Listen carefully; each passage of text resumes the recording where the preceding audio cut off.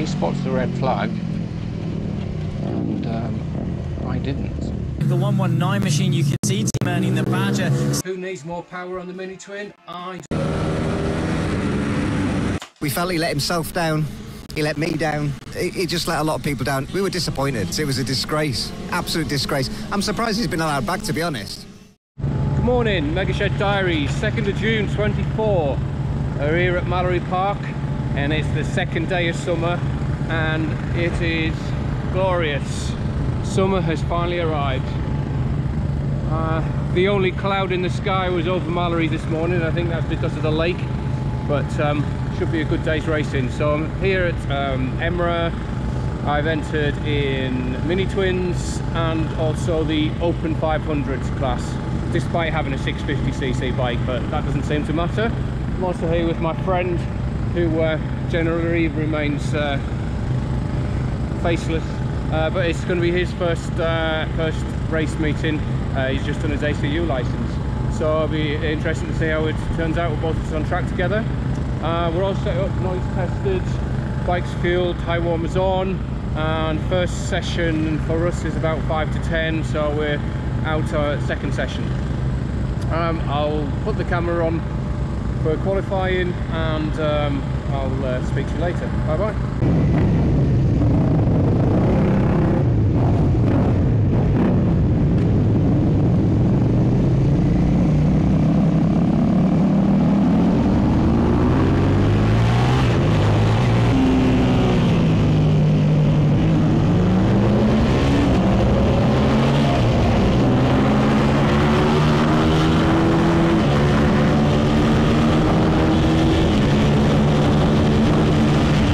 Qualifying for Super Twins didn't go too badly. I've just seen my friends taking a picture of the board, and it shows where I am, and I'm just ahead of, by like a few thousandths I think, ahead of Gareth Rose, who was my target. So I was chasing him, leaving him a gap, and then trying to catch him again. But let's have a look. If you can see, so yeah, 9th in Minitwins out of 12. Phil Joyce. So there's quite a few gaggle of us that are just around 102. William Greenway, Paul Evans. So I should be in the mix with someone to fight with. So let's see how the race goes. But before that, I've got qualifying for the Open 500. So catch you later. So I've done qualifying for Open 500s now, and a typical, that was the second one, so I went quicker than I did for Minitwins.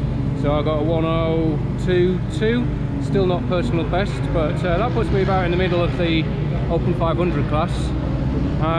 So it should be a good race, but hopefully I'd like to do that time and quicker in Minitwins. So that's it, the 2 qualifying done, and it's about an hour to the first Minitwin race. I've got taken some footage of it, of the 2 qualifying, and I'll put some on the vlog. My friend Andrew Varley, well, not last. He's got 1:06.6. I think that's his personal best. But I was a bit put off in that session that I saw something flying down the track. It seemed to have come off my bike or off me, and I thought I'd lost a knee slider. It looked like a knee slider flying off, and I had caught it into the chicane at Edwina's. So I was like trying not to put my left knee down because I thought I'd lost the slider. Anyway, I come back into the pits, can't see anything missing from the bike or myself, so it might have been somebody else's bit of kit. So let's onwards and upwards. I'll speak to you after race 1. Here we go, start race 1.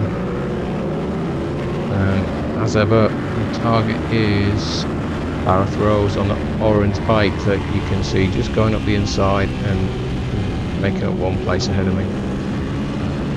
So I managed to qualify just ahead of him, but he's got past me at the start. Here on lap 2, have a little lift up the inside, get a bit closer to Gareth, nowhere near making a pass.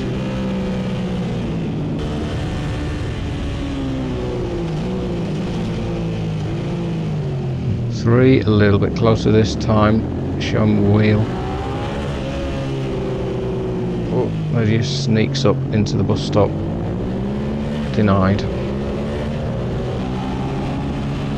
roll on to lap 5. I've been passed by Lee Stanaway on the Super Twin there. Coming into the hairpin, he goes through another bike. I think that's William Greenway. Managed to pass William Greenway.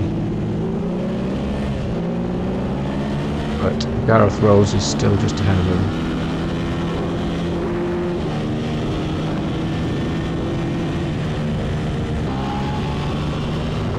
And up into the hairpin again, behind Lee Stanaway. This is on lap 6.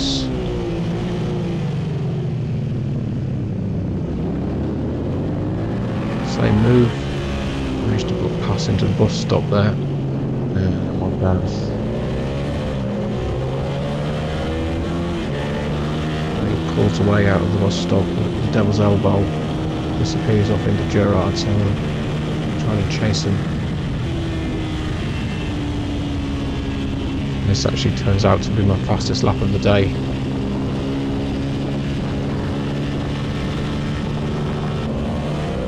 Alice showed my times there that I made up quite a bit of time into the bus stop in that lap. Yeah, giving me that 1 minute dead, 0.9, fastest lap I've ever done at Mallory. Puts me still just behind Gareth. And coming into the Shaw's hairpin on lap 8, meet some traffic. Gareth has stood up a little bit. That gives me just the advantage to nip through on him. I find myself behind traffic, catching other riders. I was made up. Then in editing I've found that I've missed the end of the race and doesn't show the finish. But I still finished behind Gareth. As I was saying before my battery ran out, I got sixth in Minitwin class in race 1. I didn't beat Gareth Rose, but we did pass twice. I enjoyed. I actually did some overtaking, which is unusual for me. And also I got a personal best lap of a 1 minute dead, or 1 minute .009. So happy days. We've got the Open 500 class after lunch. I'll catch up with you after that, and you can see some of the footage from race 1 of the Minitwins. Mega shout out. So here's the start of the Open 500 race. As you might expect, I managed to pull away quicker than some of the CB500 bikes that only have 50 horsepower. But remember, they've qualified ahead of me because they're better riders and they've managed to do a full lap quicker than I do. So this race shows me mainly being overtaken by faster riders on lower powered bikes. I was a bit disappointed with this, my lap times weren't as good as the Minitwin race. I did mostly 103s, so yeah, there's not much great footage, just pictures of me being overtaken. So I'm going to skip on to the end of the race and then we'll watch some of the Minitwin race too. So here's the results of the Open 500 race. You see George Bowes and Chloe Jones are both at the top. So George Bowes is on the Motor 3 bike, and Chloe Jones on the 400, and they're both like in British Superbikes. So I've just left the last little clip here. You see me getting lapped easily by the lad on the Motor 3 bike.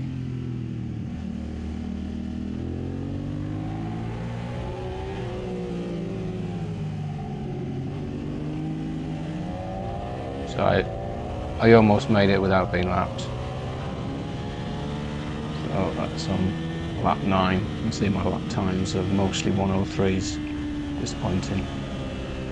So on to the start of Minitwin race 2.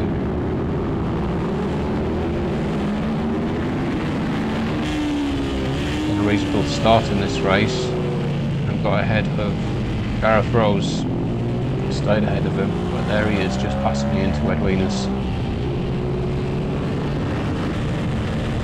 Sadly this time I had nothing for Gareth. and he gradually pulled away from me throughout the race.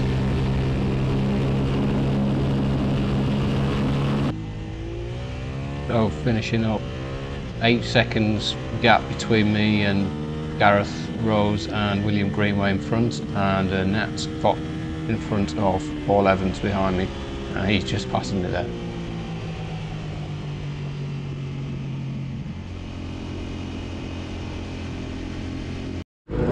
Just occurred to me that I've forgotten to keep up on the vlogs. So yeah, after race 2 being an absolute success, I did Open 500 and race 2 Minitwins, and not manage to get under 102 again after getting a 1 minute dead.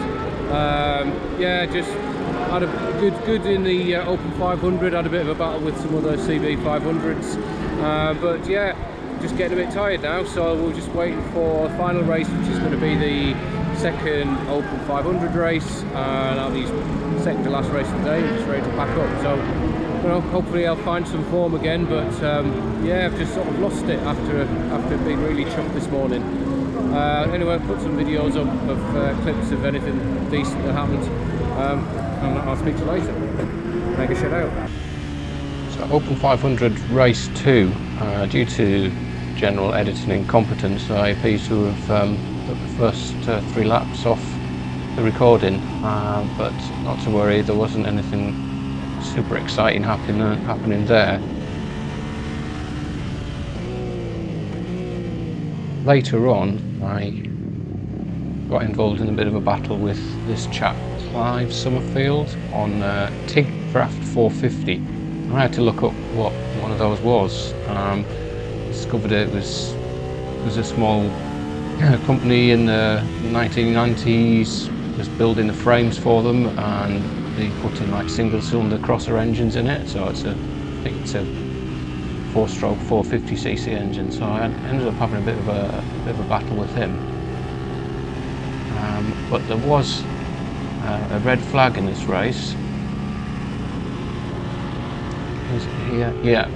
So he spots the red flag, and I didn't.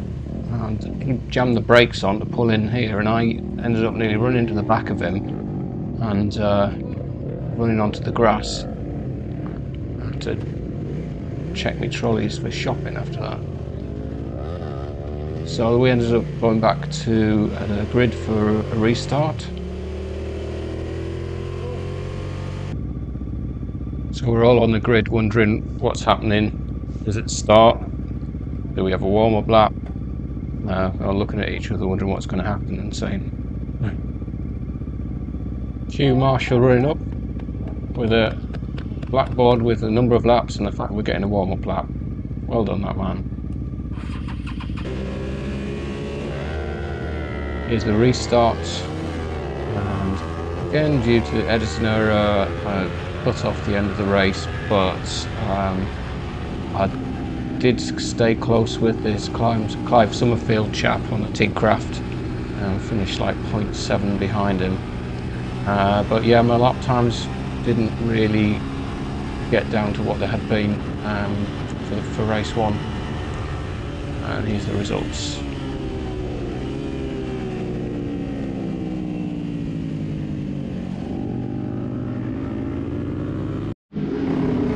That's a wrap for EMRA round 3. Just completed the 500 Open 500 race. It was quite eventful, red flags, all sorts, but hopefully I'll do some of the footage and talk through what was going on. Didn't go any quicker, I think. Yeah, 102s or something, but I had fun with the people. I'm really struggling actually. My tank grips have fallen off, both sides, and really struggling. Nearly threw myself off on the inside of Gerard's at one of the races. So yeah, I'll get some more tank pads and move on. Speak to you later. Make a shout out.